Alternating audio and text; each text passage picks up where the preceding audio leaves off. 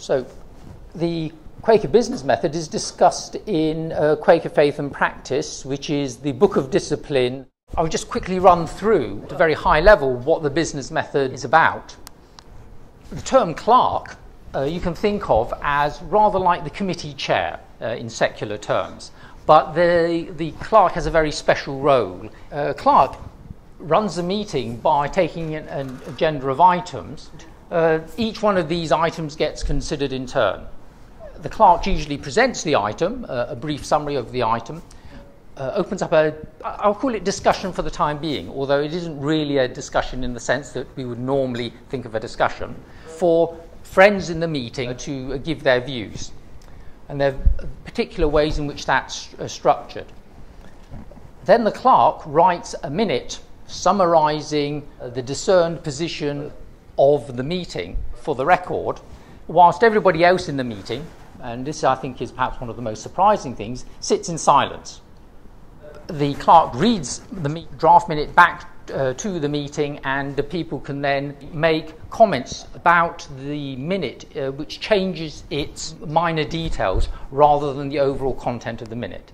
So this is my understanding of, in theory, how it should work.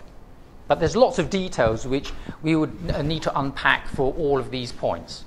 My account of the business method is drawn both from Quaker Book of Discipline, Faith and Practice, but also on my observations of many different Quaker business meetings, some of them conforming to the ideal and some of them very far from the ideal.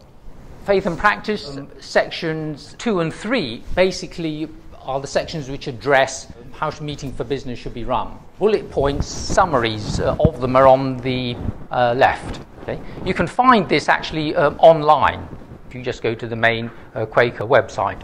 One of the claims is that it's been tested for 300 years and developed and incrementally tested.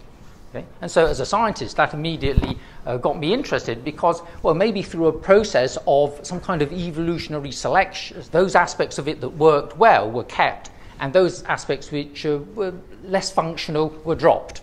And so maybe there's a good reason why business method works. And there are ideas such as you shouldn't be lobbying and using rhetoric in order to get your argument across when you're invited by the clerk to talk. Especially you shouldn't be jumping up and making strong rebuttals immediately. So there should be a silence between each contribution when someone's making a point. Okay? And this length of silence really depends on what the clerk decides is appropriate. We're asked as an expectation of running the method to consider each point that anybody makes and reflect on it. So you shouldn't be thinking about, okay, what am I going to do to rebut the last thing that was said or to argue against the point in general, but to actually listen and think about the points that are being made. And this is the role of the silence here. We're also asked to balance fear of novelty with well-considered option.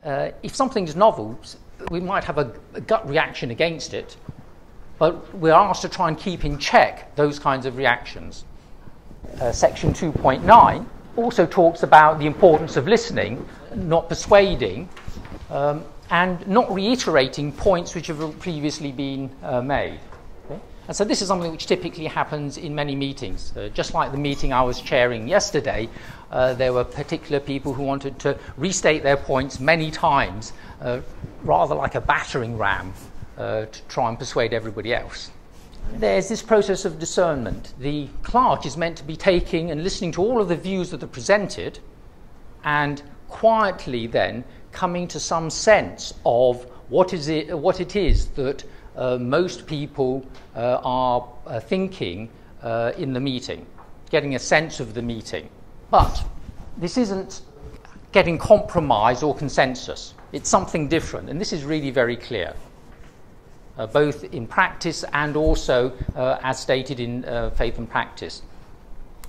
And it's really important so that you don't get everybody just aggregating around some mishmash of all of the views that are presented. And the way that this is expressed is the meeting is meant to settle and unite on a particular view. and the clerk sort of then summarises that in the minute. So there's some process going on here which, at least in my experience, often, not always, but often works. So seeking unity, again, is emphasised in section 3.6. And so these sections 2 and 3 in Faith and Practice deal either with the role of the clerk in the meeting or as instructions to the whole of the individuals in the meeting about how the meeting should run. So that's the difference between these two sections. And so everybody's also asked to think about when the sense of the meeting is reached. Contrary views should have been aired and heard. This is not meant to be a process of getting consensus or compromise. There's no voting, because voting really would differentiate and set apart some against the other. So recognising minority views and acknowledging minority views in a group is really important.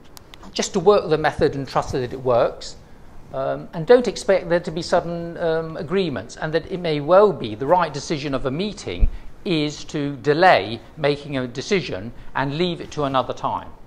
So it's really a very difficult task for the clerk to decide whether or not that's the case or not. We're also asked not to block a minute which we feel strongly against if the rest of the group think that it's the right course of action. And this, you will immediately think, but this then contradicts the idea of compromise and coming to consensus. Okay? And maybe there is a difference. Okay? And I think this is a particularly hard aspect to try and square the circle of. So finding new solutions that supersede our initially valid views, initially held views, is very much what this process is meant to be about. Trying to get innovation, trying to get some creativity in the decision-making process. So what the clerk does is, after views have been invited and people have spoken, the clerk then tries to summarise, or more than summarise, come to some statement about what it is that the whole meeting thinks that unites the meeting. Okay? And this act of uniting authorises the clerk then to draft the minute. If the minute is then accepted, then that's then what authorises the decision that's then taken. So it's very much a collective activity. Minutes are not prepared retrospectively. It's not the case that you write the minutes afterwards and then at the next meeting you ask the people who are there, is this what was agreed or not at the last meeting? Okay. Of course, you then have to wait for the clerk to write the minute, and this is quite a challenge for somebody right there and then to take all of the views, in some way synthesize them, and then summarize them in such a way that people will unite behind it or set aside their differences. My approach to thinking about the business method is to actually do what scientists do, which is to decompose things and then look at their component parts. I've identified 29 different specific components and then organized them into 9 different aspects. Here there's 4 of them, and there's then 2 classes of these aspects. So there's a role of silence, and the meeting should begin and end with a period of silence, a few minutes. There should be silent pauses between contributions, and at the clerk's discretion, these may be made much longer. And I've certainly been in meetings where things have started to get heated, and the clerk has said, no, we need some silence. And there may even be sitting in silence for 3, 4, or 5 minutes, depending on what the clerk thinks. And I know that some people who have been in meetings and been watching your clock as the time ticks by, they think this is an incredible waste of time. We could really be thrashing and arguing about the points that we want to try and resolve. So a key thing about the clerk's role, which is emphasised, is that the clerk is a servant of the meeting. They aren't like the chair. They aren't the leader of the meeting, although they do have a role of authority which they have to exercise. So there's a bit of a contradiction there as well. Right? it's usually Quakers who have been in Quakerism a long time who get into the role of clerk, because there's a lot of tacit knowledge that's required in order to be able to do it well. And I've seen it being done in a way which is really marvellous. And there's issues to do with maybe it's too much dependent on the skill of the individual rather than the method itself. And I've seen it being done really poorly by people who are inexperienced.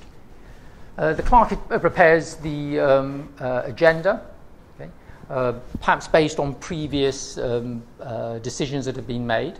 And the principal role of the clerk is to discern what the sense of the meeting is and to write the draft minutes, but also to run the meeting efficiently. I have been in Quaker meetings that have meant to run until 2 o'clock, and we've been sat there until 3:30. Okay? Really not acceptable for certainly for business people. Okay? And so, but often that's because perhaps the clerk hasn't exerted the right degree of authority. And I've seen it work marvellously where there's 5 or 10 minutes left and there's still half the agenda items there, but because the clerk has arranged the agenda in such a way, we finish up in time in a way that doesn't seem hurried. So that level of experience is really very important. Writing the minutes contemporaneously is another critical aspect. And there are types of minutes which perhaps can help us decide what kind of actions we should be taking in terms of the decisions that are to be made. So minutes of record which record things which have happened, of exercise which are when there's been a discussion and the discussion is to be summarized but without necessarily making a decision, and then also minutes of decision. And I don't know that all meetings use this tripartite distinction, but I've certainly seen it at play in many. So discernment and unity, finding the sense of the meeting, it's not meant to be compromise and consensus, and trying to make sure the clerk understands what's going on in the minds of the individuals is really important. So saying hope so is, how do you tell a Quaker? Because in a meeting they will say hope so rather than I agree. Also there's a phrase, that friend speaks my mind, which is also another classic term which is used amongst Quakers. But it's also abused because really if you think about the method, it should only be used not as a matter of saying, like, I vote for this point which is being made and I support this point that's being made, because we're meant to sit in silence and reflect on it. The use of that is really only if you're moved to say, because say that you support someone else's view because they've just made exactly the point that you wanted to make. Okay? But it's not meant to be a backdoor voting mechanism. How do we distinguish between compromise and consensus and the process of uniting and discernment? And so I've thought long and hard about this, and this is one way which I try to characterize it. So consensus you can think of as a process where each person comes to the meeting where there are their particular favoured position, say the person who's blue, and this is the sphere, sort of the light brown circle of what they would accept if it came to a compromise. The dotted line also is repeated around these other people to indicate what they're coming to the meeting with as, okay, this is my bottom line of what I'll accept or not accept. And so as each person makes their contribution, let's say the green person makes their contribution and argues for it, this is what they would accept. And so the potential space of solution morphs. And then the next person makes their argument, and you try and incorporate in terms of that what they would accept.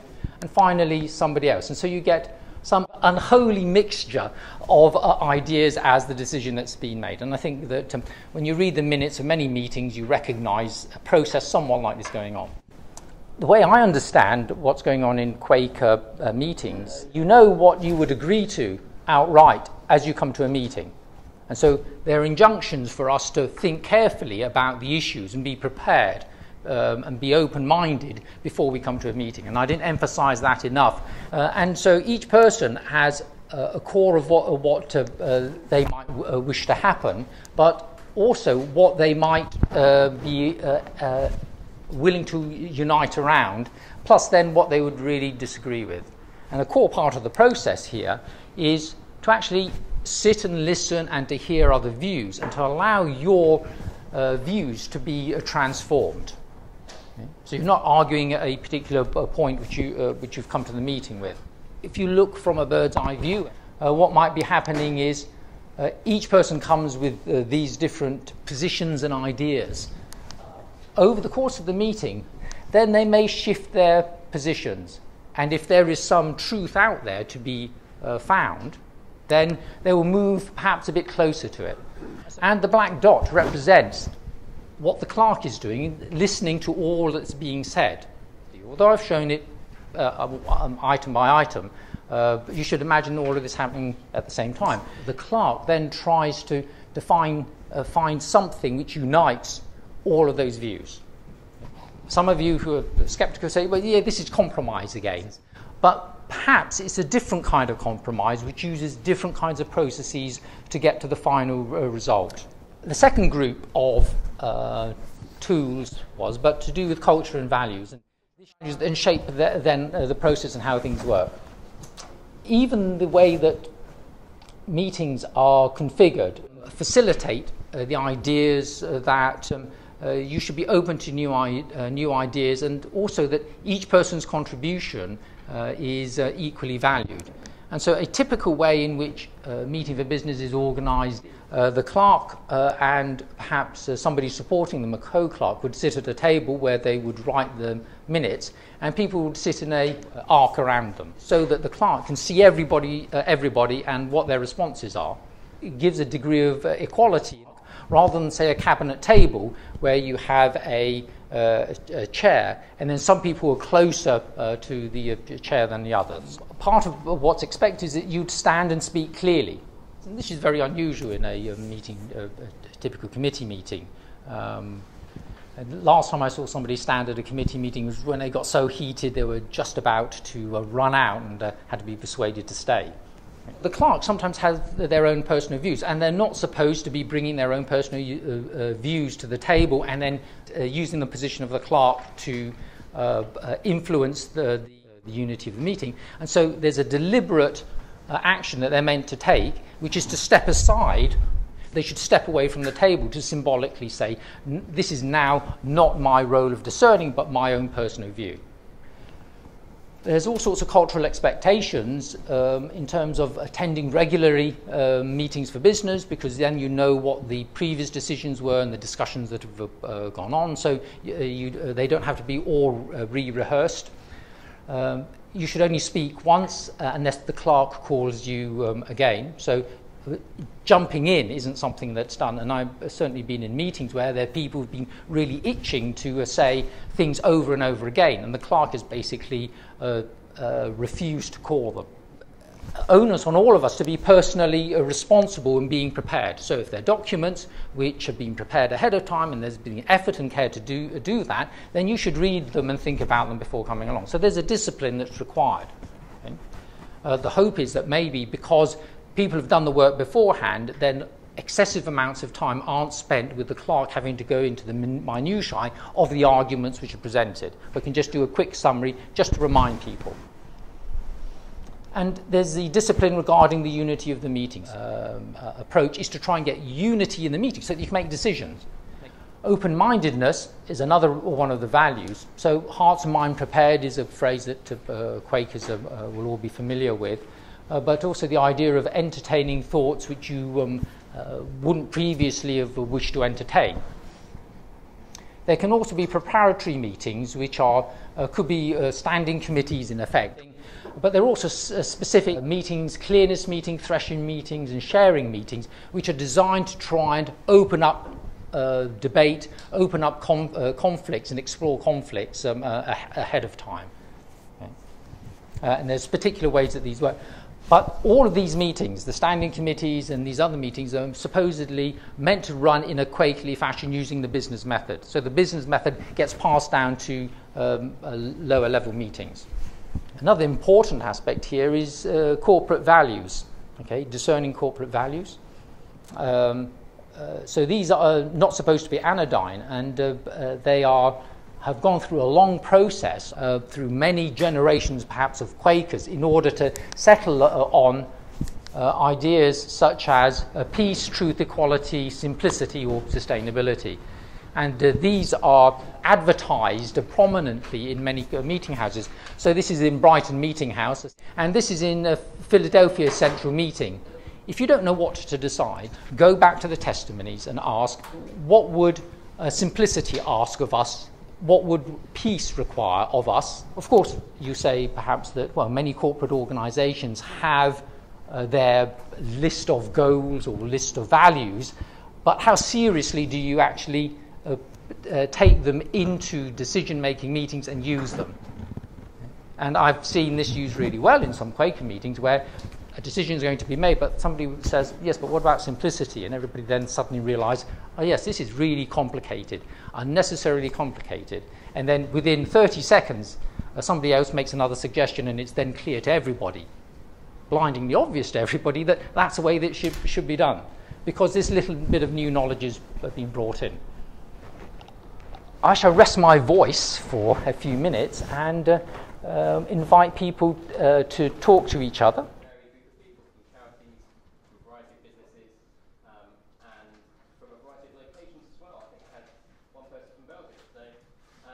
I'm quite impressed by the reach of this event. But my job at the moment is only to tell you a couple of things.